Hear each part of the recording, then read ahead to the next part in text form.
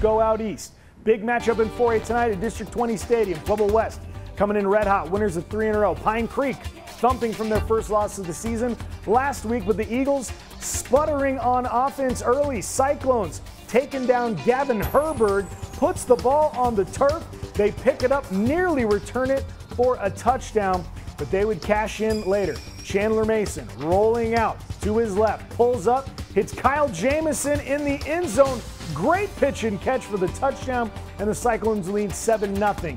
Eagle offense, still nothing going in the second quarter. Herbert going up top, looking for Max Laffey.